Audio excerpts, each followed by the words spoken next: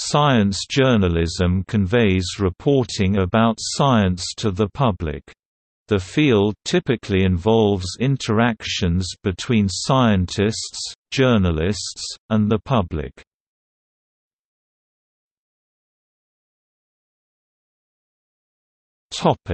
Origins. One of the first occasions an article was attributed to a scientific correspondent was "A Gale in the Bay of Biscay" by William Crookes, which appeared in The Times on January 18, 1871, page 7. Thomas Henry Huxley (1825–1895) and John Tyndall (1820–1893) were scientists who were greatly involved in journalism, and Peter Chalmers Mitchell (1864–1945) was scientific correspondent for The Times from 1918 to 1935. However, it was with James Crowther's appointment as the «scientific correspondent» of the Manchester Guardian by C. P. Scott in 1928 that science journalism really took shape. Crowther related that Scott had declared that there was «no such thing» as science journalism, at which point Crowther replied that he intended to invent it. Scott was convinced and then employed him.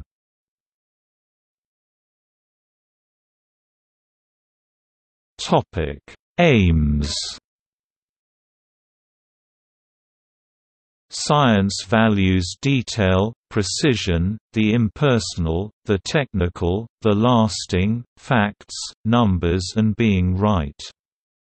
Journalism values brevity, approximation, the personal, the colloquial, the immediate, stories, words and being right now. There are going to be tensions. The aim of a science journalist is to render very detailed, specific, and often jargon-laden information produced by scientists into a form that non-scientists can understand and appreciate while still communicating the information accurately.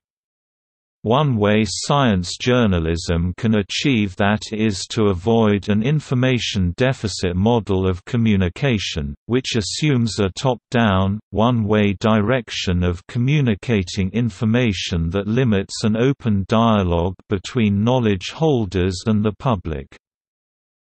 Science journalists often have training in the scientific disciplines that they cover. Some have earned a degree in a scientific field before becoming journalists or exhibited talent in writing about science subjects. However, good preparation for interviews and even deceptively simple questions such as, "What does this mean to the people on the street?" can often help a science journalist develop material that is useful for the intended audience.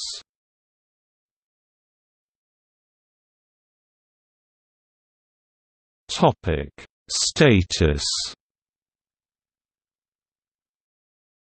With budget cuts at major newspapers and other media, there are fewer working science journalists working for traditional print and broadcast media than before. Similarly, there are currently very few journalists in traditional media outlets that write multiple articles on emerging science, such as nanotechnology.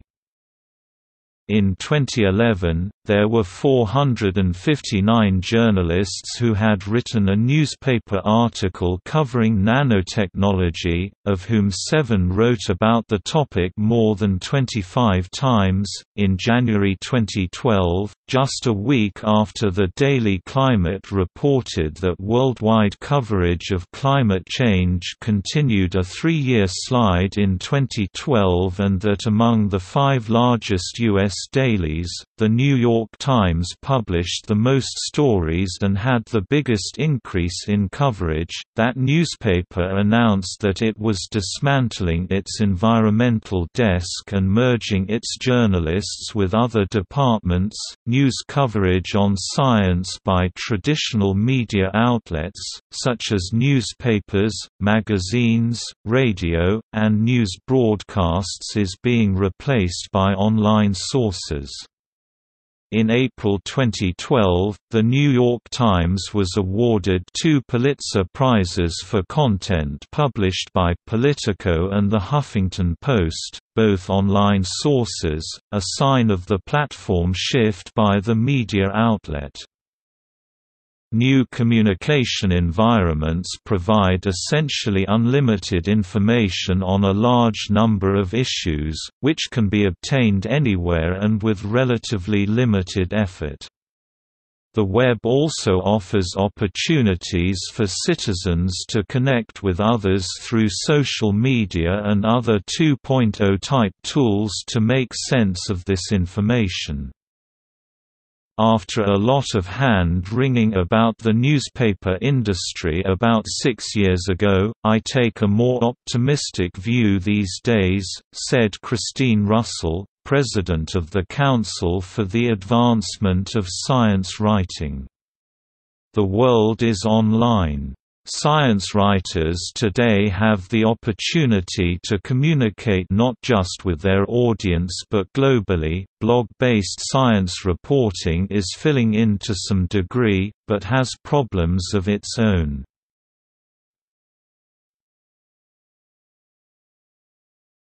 Topic: Chocolate hoax.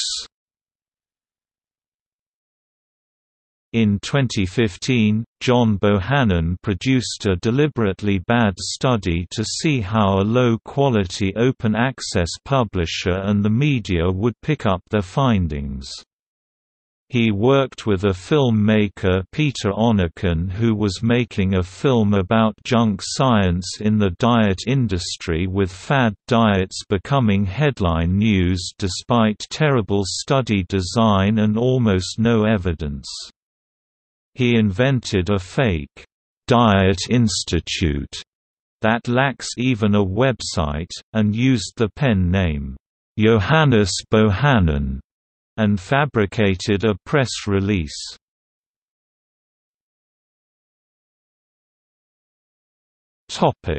Criticism. Science journalists regularly come under criticism for misleading reporting of scientific stories. All 3 groups of scientists, journalists, and the public often criticize science journalism for bias and inaccuracies. However, with the increasing collaborations online between science journalists, there may be potential with removing inaccuracies. The 2010 book Merchants of Doubt by historians of science Naomi Orskes and Eric M. Conway argues that in topics like the global warming controversy, tobacco smoking, acid rain, DDT and ozone depletion, contrarian scientists have sought to keep the controversy alive in the public arena by demanding that reporters give false balance to the minority side. Very often, such as with climate change, this leaves the public with the impression that disagreement within the scientific community is much greater than it actually is. Science is based on experimental evidence, testing, and not dogma, and disputation is a normal activity. Many science magazines, along with newspapers like The New York Times and popular science shows like PBS Nova, tailor their content to relatively highly educated audiences. Many universities and research institutions focus much of their media outreach efforts on coverage in such outlets. Some government departments require journalists to gain clearance to interview a scientist, and require that a press secretary listen in on phone conversations between government-funded scientists and journalists. Many pharmaceutical marketing representatives have come under fire for offering free meals to doctors in order to promote new drugs. Critics of science journalists have argued that they should disclose whether industry groups have paid for a journalist to travel, or has received free meals or other gifts. Science journalism finds itself under a critical eye due to the fact that it combines the necessary tasks of a journalist along with the investigative process of a scientist. Most science journalists begin their careers as either a scientist or a journalist and transition to science communication. One area in which science journalists seem to support varying sides of an issue is in risk communication. Science journalists may choose to highlight the amount of risk that studies have uncovered, while others focus more on the benefits depending on audience and framing. Science journalism in contemporary risk societies leads to the institutionalization of mediated scientific public spheres which exclusively discuss science and technology-related issues. This also leads to the development of new professional relationship between scientists and journalists, which is mutually beneficial.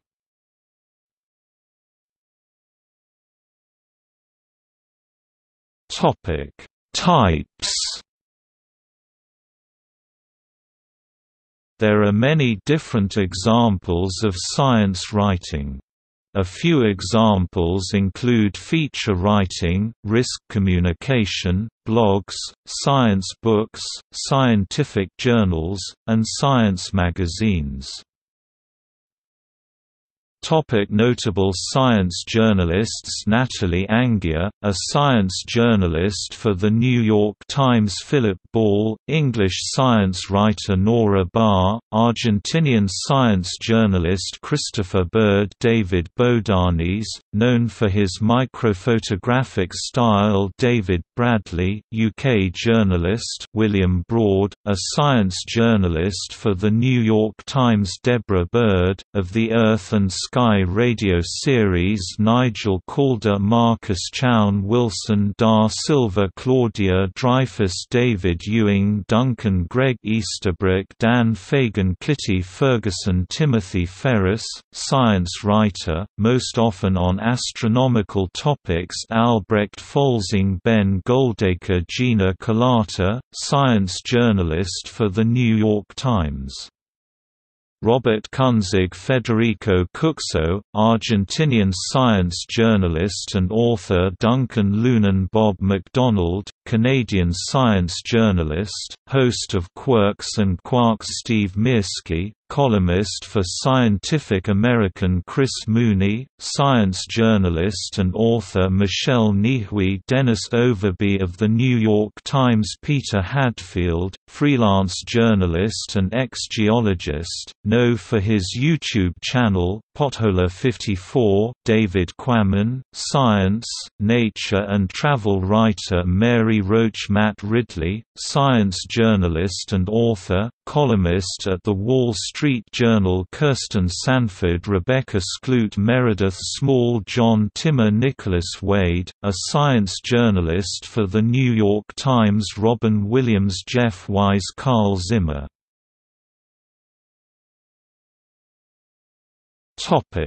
See also: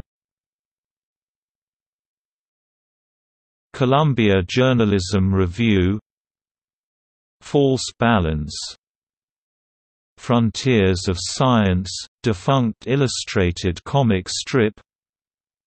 Further research is needed. Matter magazine, Knight Science Journalism Fellowships, a science journalism fellowship program launched in 1983. Popular Science, Public Awareness of Science, Science by Press Conference, Scientific Literature, Science Writing, Undark Magazine, science magazine published under the auspices of the Knight Science Journalism Fellowship Program.